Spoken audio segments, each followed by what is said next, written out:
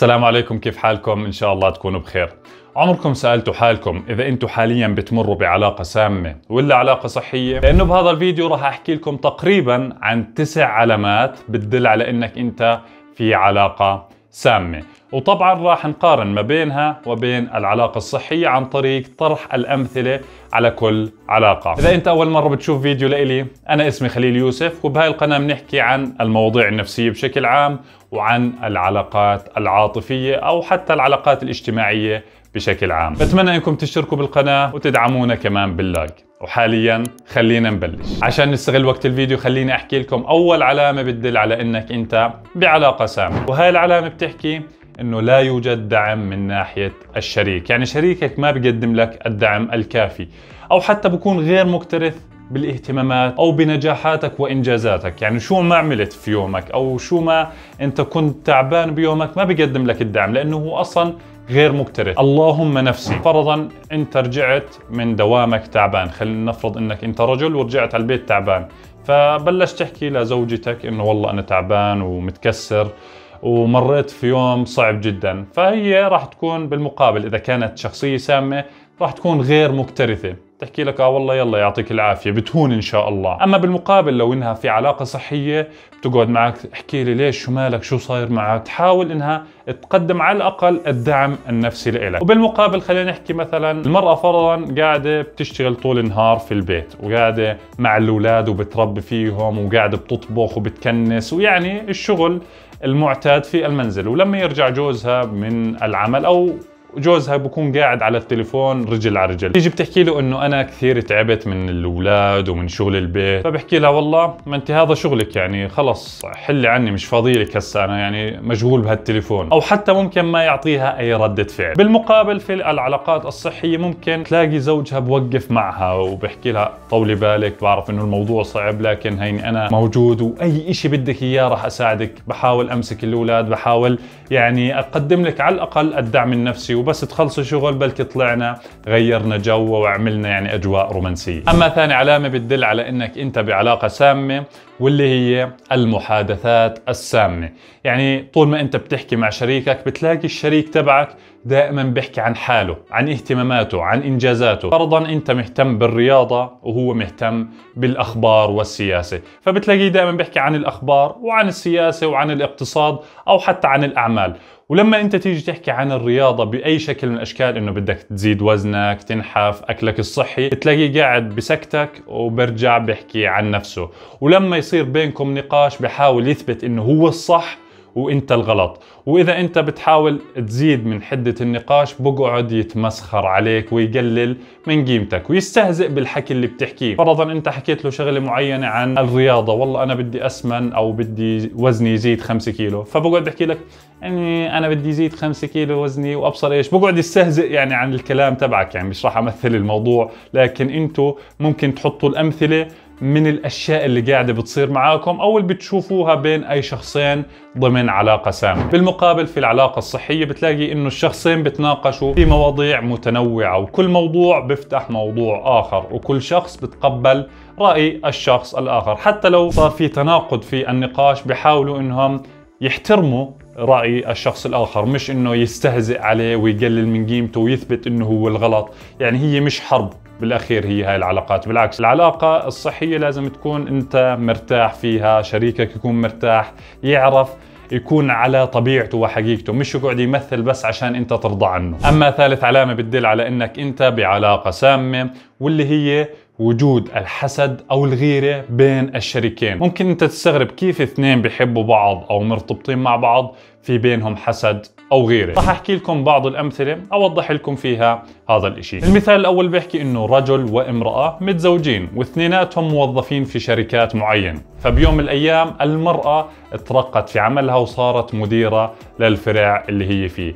بالمقابل زوجها حس بانه هي صارت احسن منه، بالتالي صار يحسدها على المنصب تبعها وصار يغار منها. اما بالعلاقة الصحية لو صار هذا الاشي بالعكس، الزوج لازم يكون مبسوط لزوجته، لانه اي نجاح بنجزه اي شخص بينهم راح يأثر على العلاقة بشكل افضل. خليني احكي لكم حاليا مثال ثاني عن هذا الموضوع، وهذا المثال بيحكي انه اثنين متزوجين مع بعض، وبيوم من الايام اجى عيد ميلاد الرجل، فعائلة هذا الرجل جابت له هدايا بشكل كبير وبينت الاهتمام الكبير لهذا الرجل وقديش هو شخص محبوب بالنسبة لهم. بالمقابل لما زوجته شافت الاهتمام الكبير فيه وشافت الهدايا الثمينة اللي قاعدة بتتقدم له، هي شعرت في الغيرة الشديدة منه. طبعا انا بحكي عن هاي الامثله انها بتتكرر بشكل كبير، يعني مش مره واحده بهالسنه صار هالاشي صارت علاقه سامه، لا، هذا الاشي بتكرر مثلا بالايام او بالاسبوع مره مرتين، انه اي اشي قاعد بصير معك كويس انا بغار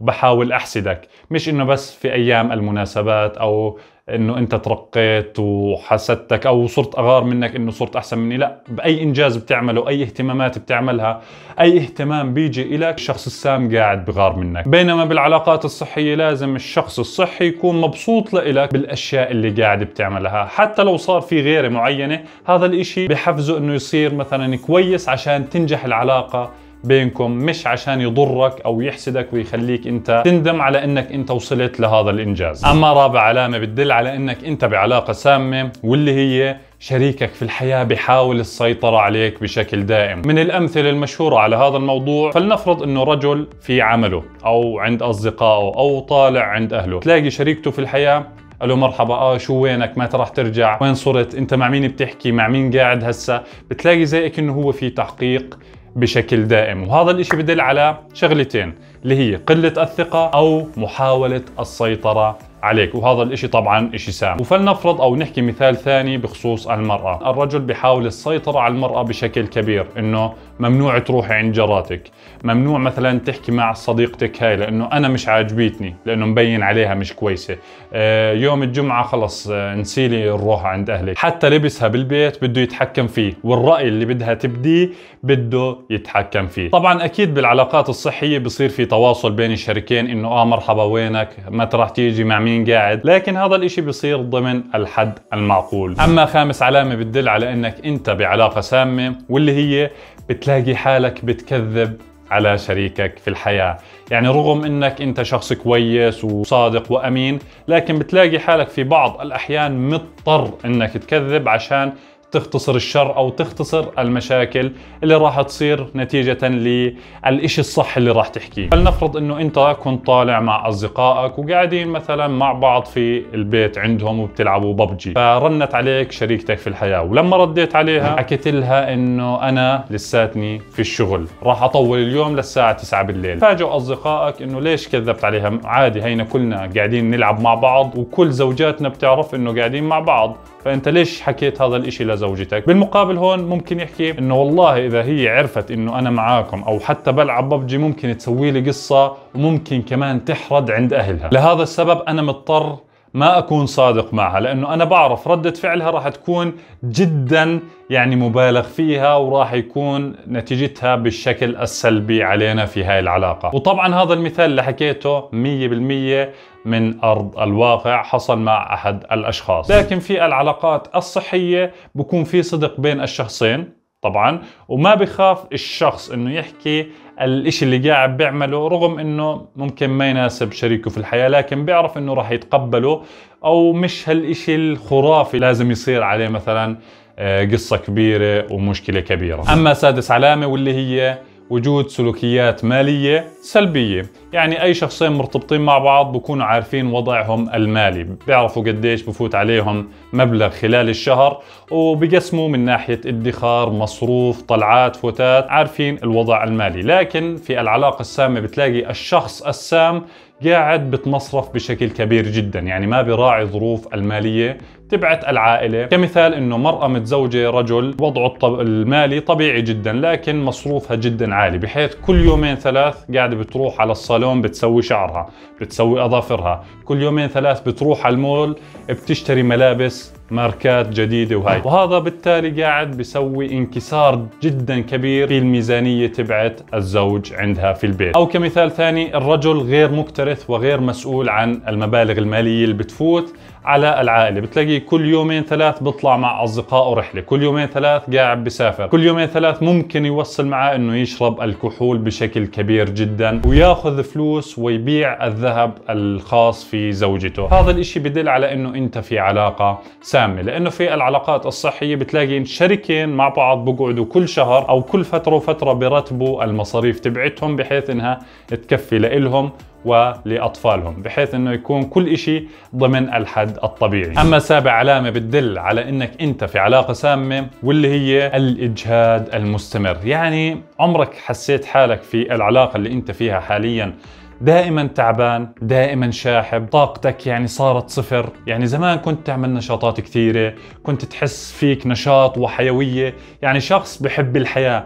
أما حاليا بتحس حالك معزول عن العالم، بتحس إنه في غيوم فوق السماء تبعتك بحيث إنك مش شايف الشمس. وهاي العلامة لازم تكون حذر منها بشكل كبير، لأنها لها عدة أسباب. ومن الأسباب إنه شريكك في الحياة مش مقدم لك الدعم، مش واقف جنبك ومش مكترث لإلك. لأنه لو شريكك مكترث لإلك وشايفك في هاي الحالة راح يوقف جنبك وما راح يخليك تعبان وشاحب وعايش في حالة من الكآبة المفرطة اللي واضحة لجميع الناس. بدكم تديروا بالكم من هاي النقطة. أما ثامن علامة بتدل على إنك أنت بعلاقة سامة، صرت تتمنى إنه يتغير شريكك. يعني شفت لوين وصلت لأي مرحلة إنه تتمنى إنه يتغير أو يرجع زي زمان. مثل ما بنعرف في العلاقات السامة دائما بتكون بداية العلاقة جدا رائعة، يعني في بكون فترة قصف الحب اللي هو بعطيك اهتمام بشكل كبير وبحبك وإنه هو أحسن واحد في العالم. لكن بعد هاي الفترة بتحول كل إشي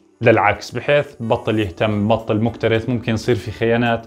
فانت بهاي المرحله بتصير تتمنى انه يرجع زي اول، تتمنى انه يتغير. يا خليل انا والله الي 16 سنه عايشه معاه لحد الان ما تغير، يا ريت يتغير عشان انا كثير بحبه وشاريته في الدنيا كلها. يعني شايفين لاي درجه بتوصل في العلاقات السامه. اما بالعلاقات الصحيه بتلاقي انه الشريكين متعودين على شغله معينه وبيحاولوا يطوروا من نفسهم، وما في شخص بتغير على الشخص الآخر، يعني بحيث بكون هو كويس وبعدين فجأة يصير شخص سيء. لا، بتلاقي في توازن في العلاقة، مرة بتمشكلوا مع بعض، مرة بتصالحوا، يعني علاقة صحية طبيعية. والمشاكل بتكون جدا عادية، والشريك تبعك ما بتمنى انه انت تتغير، بتمنى انه تكون على طبيعتك زي ما انت، زي ما هو حبك وتعرف عليك. واخر علامة بتدل على انك انت بعلاقة سامة واللي هي لما تيجي تتواصل مع شريكك بتحس حالك ماشي على قشر بيض.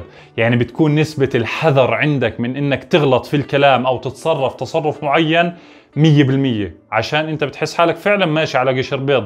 لانه فرضا لو انا حكيت هاي الكلمة راح الاقي ردة فعل سيئة جدا.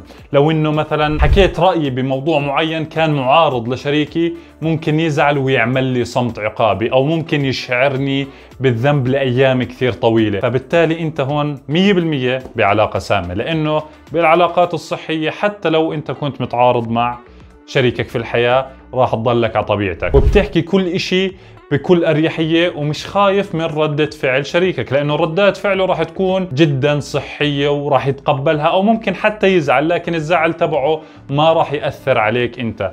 لأنه بالعلاقات السامة أي زعل راح يأثر عليك بحيث أنه طاقتك تكون صفر، حتى راح يأثر عليك في بيئة العمل، بحيث أنه إذا صار مشكلة بينك وبين شريكك السام بتلاقي مستواك في العمل في أدنى مستوياته. لأنه ليش؟ عامل لك صله صمت عقابي شهر ولا شهرين قاعد مش قاعد بحكي معك، أو بتلاقيه قاعد بحكي مع شخص ثاني عشان أنت قدمت رأيك في موضوع معين وهو ما عجبه. فشايفين الفرق بين العلاقات الصحية والعلاقات السامة؟ طيب يا خليل، أنت حاليا حكيت لنا عن 9 علامات بتدل على أنه إحنا في علاقة سامة. فلنفرض أنا في علاقة سامة لكن شريكي فعليا ما عنده هاي الصفات اللي فعلا احكي انه هو نرجسي او متلاعب او يعني شخصية سامة، وفعلا هو بيحاول قد ما يقدر انه تكون علاقتنا تستمر. شو لازم نعمل مع بعض عشان ننجح هاي العلاقة، تخليها ناجحة ونستمر عشان الاطفال، عشان مستقبلنا؟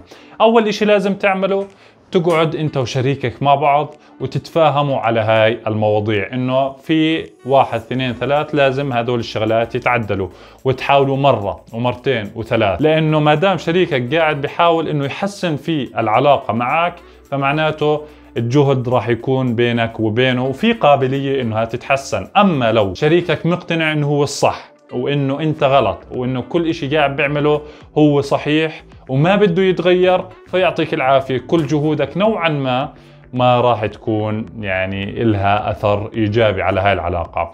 ثاني إشي ممكن تعمله إنك تتواصل مع مختص. ضروري إنكم تتواصلوا مع مختص، مثل ما بنشوف في الدول الغربية لما يكون في شخصين مثلا مع بعض مش عارفين يتواصلوا مع بعض ويحكوا مع بعض وفي بينهم مشاكل، ممكن هاي المشاكل فعلا تكون بسيطة جدا وحلها بسيط، فلما يروحوا عند المختص الاستشاري في الأمور الأسرية أو حتى طبيب نفسي يحكي لهم عدة خطوات يعملوها، وبالتالي بتنجح العلاقة بينهم. مثل أحد الأطباء النفسيين اللي بتابعه على اليوتيوب أو شفت له أكم من مقطع، بس بالضبط ناسي اسمه، كان يحكي عن المشاكل بتصير بين أي زوجين، وبيحكي انه فعلا في علاقات او في مشاكل بتكون بسيطة وحلها بكون جدا بسيط، بس الناس عندنا في الوطن العربي لسه ما عندهم فكرة انه واحد يجي يحل الموضوع بين الزوجين، يعني كيف من وين لوين يجي هو يقعد يحل بينه وبينك، خلص هذا الموضوع خاص ما حدا بيتدخل فيه. فهي احد المشاكل بتواجه الاطباء النفسيين او حتى المختصين. انا برأيي اذا كان شريكك متعاون،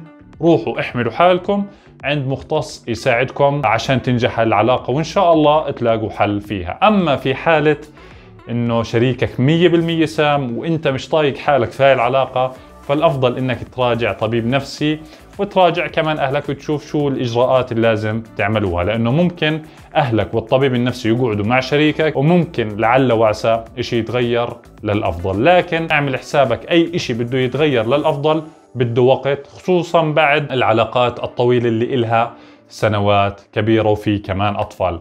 فأعطي وقت لهاي العلاقة، لعل وعسى تحسنت، وإن شاء الله يا رب يعني بدعي لكم من كل قلبي إنه كل أموركم تتحسن وتحافظوا على علاقاتكم الزوجية وتحافظوا كمان على أطفالكم. كنت معاكم خليل يوسف، بتمنى إنه الفيديو أعجبكم، وإن شاء الله بنشوفكم بفيديو جديد، وسلام.